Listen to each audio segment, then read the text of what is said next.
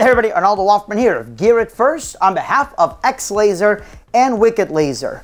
So no doubt you've already heard the announcement about the new 2.5 watt Wi-Fi cube, and of course the new Pro version. Now I'm not going to talk about the Pro version because honestly, it's nowhere near ready for release. But I am going to talk about the Wi-Fi version. As you can see, this one's in my hand, fully functional model, and it works great. So let me explain to you what the difference is. First of all, it's still the same size case, but a couple of things have changed. No more 2 watt version. This is 2.5 watt.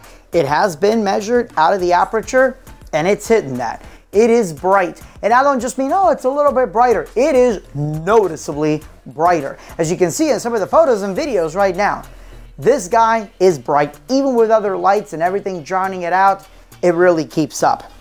On the back here, no more USB port. So essentially, this guy can connect to your computer either by creating its own Wi-Fi network. You connect via HDCP, meaning it assigns its own IP, bada bing, bada boom, and you're done. You can also connect this to an existing network, which is perfect for a fixed install.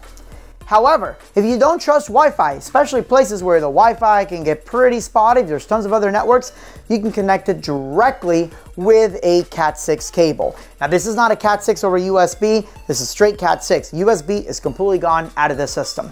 But I can tell you from using this in an area with a congested Wi-Fi area and another place that's basically a giant freaking Faraday cage, plus my own house, which there's tons of 2.4 gigahertz network around here, this guy keeps up. Now, as far as safety, what happens if the Wi-Fi stops? The laser just stops working, or it freezes in the last frame. It's pretty safe, but that's what you have that e-stop for too. No, lasers are not just gonna go randomly shooting everywhere, and that's also what your physical beam block is for. You see, this isn't just to expose your laser, this is a physical beam block, and you should be using it as such. You still have your key, your interlock. Again, you've got your e-stop, and you have your 2.4 gigahertz antenna. Otherwise, this is the exact same size. I also do like the addition of putting an eye bolt in here for proper rigging on trussing or anything like that. So yay for that. Now the next question is, what about iOS? Yes, this will be iOS compatible. No, I have no idea. Nobody really does when the iOS app will be available. It's not just an issue of developing the app, it's also getting Apple to approve it. And then it's also about making sure that it's going to be safe and stable for laser use.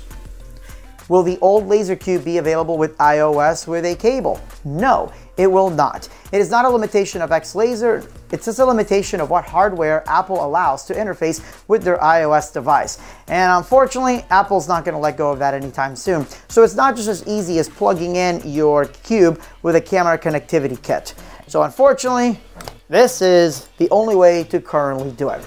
Will this play nicely with the other LaserCubes if you've got multiple network units as far as independent control? Will that finally happen?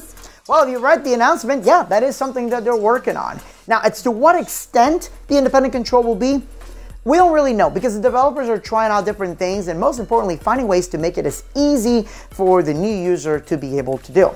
And it's something that they also listen to you guys to make sure that those features are integrated properly, which is why it's so important to not only join the X Laser group on Facebook, but also the LaserCube group as well, because that's where the developers are listening. Now, what is taking so long for this thing to come to the US? I mean, it's already, being shipped out of other parts of the country like the original LaserCube. What's X Laser doing? They're actually doing a lot. The United States, if you guys are new to lasers, the US is difficult with lasers. Everything has to be approved by the FDA, and it's not just as simple as you getting approved, but X Laser has to have every single projector approved as well. This means that once a projector comes in, the X Laser team has to pretty much take it all apart, approve everything, do some bunch of legal mama jumbo magic with elves, and then send it to the FDA. The FDA then pretty much picks this thing apart, finds every little thing to nitpick about, and then if it's safe, they're like, you're good to go. Then it's about bringing it in.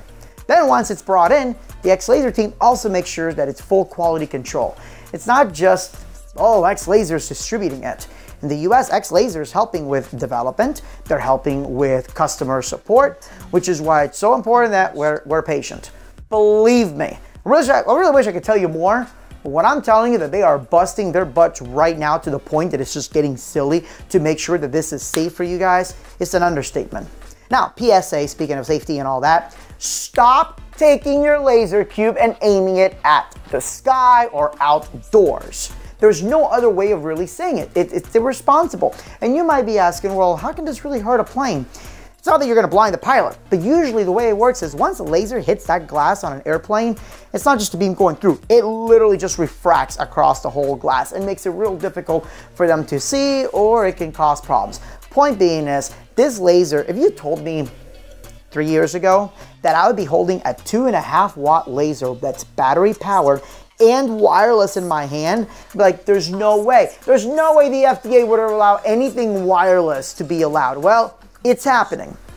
But at the same time, this also makes it really accessible for everybody to get into lasers, which is great. We want to share the hobby, but please be responsible. If you're new to lasers and you don't know proper safety protocol, X-Laser has a great video on this. We also have a video on this, we meaning, you know, Gear It First.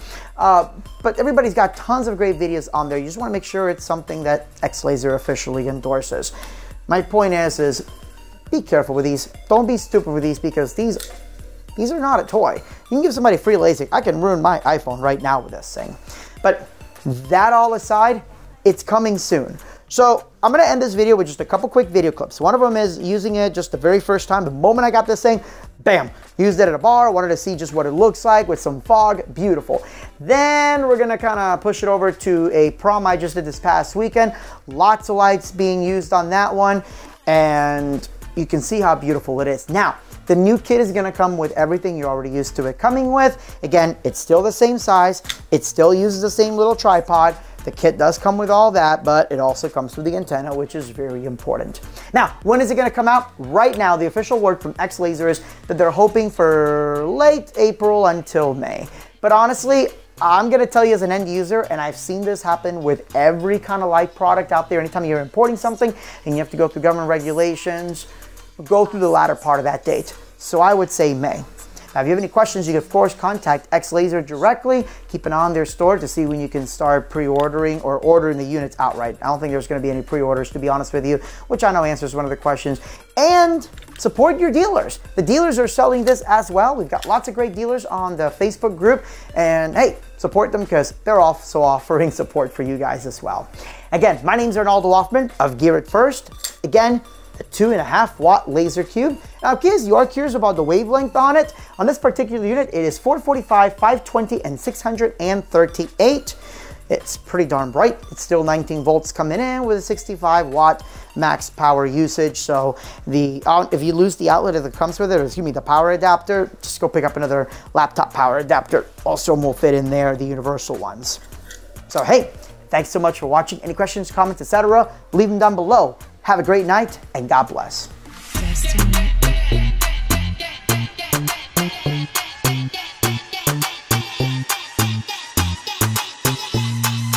Destiny is aching and sad departing.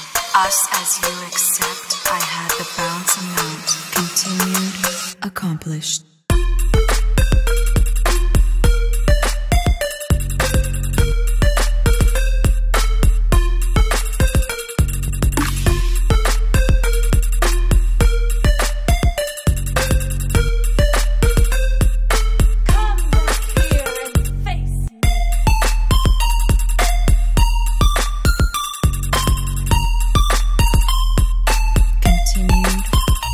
Goodbye.